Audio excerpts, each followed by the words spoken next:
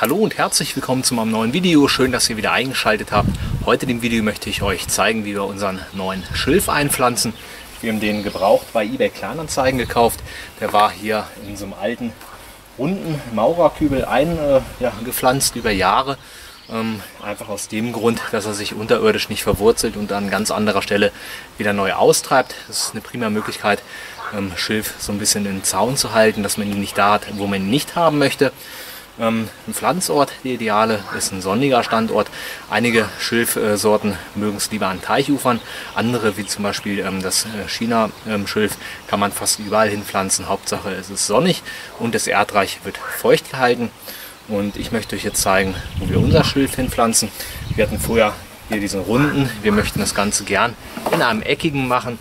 Und ja, hier habe ich es schon aufgeflext mit der Flex, weil eine andere Möglichkeit hatte man leider nicht, das alte Schilf hier rauszubekommen. Und dann habe ich es mit dem Spaten erstmal so geteilt, dass es auch hier in den eckigen Kübel reinpasst. Jetzt werden wir ein Loch ausheben und dann zeige ich euch, wo das Schilf hier auch hinkommen soll.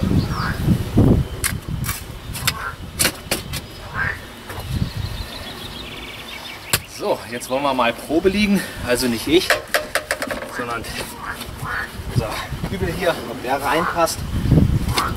Das sieht soweit ganz gut aus. Ich will das so ein bisschen haben, dass er etwas unter der Ecke ist. Wir haben hier so einen recht sonnigen Standort und da kommen genug Sonnenstunden hin. Ich werde jetzt auch hier unten kein Loch reinbohren etc. Einfach aus dem Grund, damit sich die Wurzeln jetzt nicht in dem Loch irgendwo noch einen Weg suchen und 10 Meter weiter hinten dann austreiben. In dem alten Kübel war das auch nicht, da hat das auch funktioniert. Daher denke ich, wird es hier auch klappen. Und das Schilf habe ich soweit schon abgeteilt, dass es jetzt auch reinpasst. Und das werden wir jetzt hier reingeben und dann schmeiße ich die Erde hier wieder überall an, sodass die Kiste nachher nicht mehr sichtbar verbuddelt ist. Und dann sind wir im Prinzip auch schon fast fertig.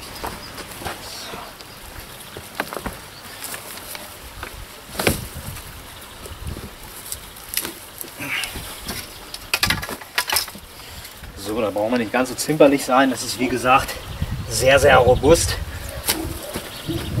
Das erholt sich alles wieder schneller als man denkt und manchmal auch als einem lieb ist, wenn es nicht überall ausgesät ist.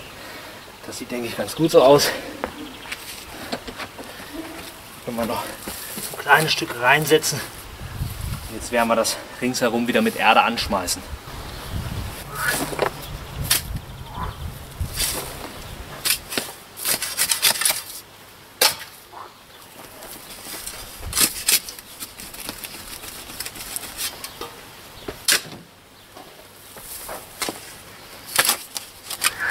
So, und jetzt gießen wir nochmal richtig ordentlich unser Schilf an hier, damit sich die Hohlräume, die jetzt entstanden sind, hier in unseren Maurerkübel auch verschließen können. Da sind wir ruhig großzügig. Natürlich sollte man immer so ein bisschen darauf achten, dass man nachher, weil hier drunten im Eimer ja keine Löcher drin sind, dass man jetzt nicht zu viel gießt, dass sich Staunässe bildet.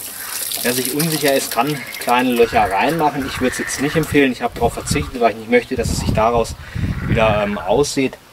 Leider findet das Schilf überall wieder einen Weg. Wir sind hier so ein bisschen auch regengeschützt. Das heißt, Staunässe wird hier nicht das große Problem sein, weil ich selber Einfluss darauf habe, wie viel Wasser ich da hingebe.